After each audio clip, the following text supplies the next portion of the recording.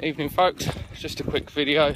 Tonight, the topic of conversation I want to talk about is this stupid myth that to prove you're the pack leader you must take your dog's food away, or to prove your dominance over the dog you must stick your hand in the dog's bowl.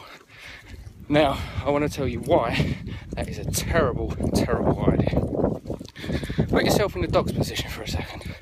Imagine every time you sat down to eat. Sorry, my battery's just flashed up.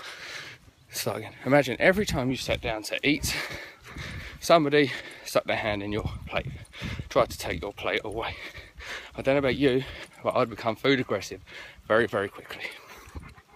When the dog is eating, the dog should be left alone.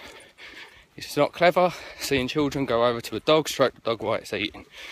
Adults should leave a dog alone when it's eating. When you're eating, leave the dog alone. If you have a food aggressive dog, then what you should do first of all is consult a professional. Somebody who can help you, who specialises in behaviour modification, obedience training and rehabilitation of other dogs. Don't try it at home by yourself, especially if the dog is prone to biting. But if you have a food aggressive dog, the first thing you should be doing is you should be putting that dog on a strict hand feeding program and combining it with daily obedience sessions. That way, not only do you strengthen the bond with the dog, you have a more obedient dog, a more trustworthy dog, where the dog will quickly learn the only way it eats is from your hand.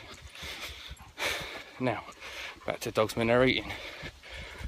Don't mess with a dog when it's eating.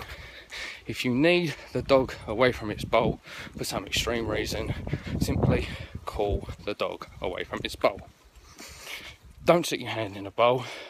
When the dog is eating, it is not the time to try and prove you are the pack leader. It's not the time to try and prove you are the dominant one. It's the time for the dog to be left alone. That's it for tonight, folks. Just a quickie, because I see this heard a lot. Please, when the dog's eating, leave it alone. There's no need to mess with the dog when it's eating. That's all, folks. Good night.